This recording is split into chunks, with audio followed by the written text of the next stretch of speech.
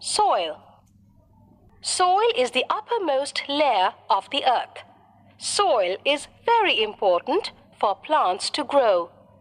Roots of plants go into the soil to get water and minerals. It helps them to grow well. Small animals like insects and earthworms live in soil. Formation of soil. Soil is formed by the breakdown of rocks into tiny pieces. Rocks are heated by the sun and cooled by the cold weather.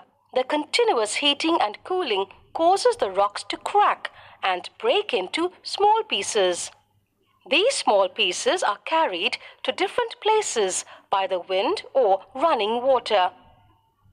The pieces rub against each other till they finally become tiny particles of soil. Dead plants and animals also get mixed with these pieces. Formation of soil is a continuous process. What does soil contain? Soil contains stones, gravel, sand, clay, and humus. Take some soil from a garden. Put the soil in a glass jar. Fill the jar with water. Cover it with a lid and shake it well. Leave it undisturbed. At the bottom of the jar, we see a layer of gravel. It is the heaviest layer.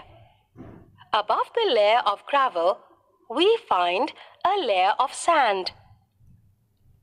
Above the sand, we find clay.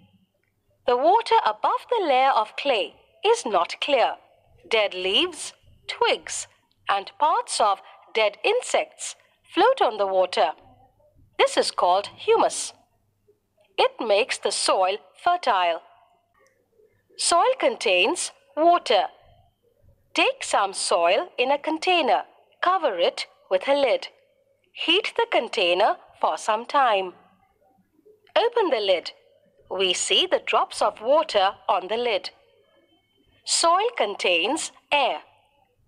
Take some garden soil in a jar. Pour some water over it. As you do this, you notice bubbles forming in the soil. This happens because the trapped air present in the soil escapes as bubbles. This shows that soil contains air. Uses of soil. Soil is useful in many ways. All plants grow in soil. Soil contains water and minerals that plants need for their growth. Imagine, if there was no soil, there would be no plants and we would have no food. Soil is home to many animals, ants, snails, earthworms, and many other animals live in soil. Earthworms are very useful for farmers. Earthworms dig tunnels in the soil and loosen it. This allows air to enter the soil. This air is good for growing plants. So, they are often called the farmer's friend. Thanks for watching. Subscribe to the channel for more videos so you will get the notification of latest video.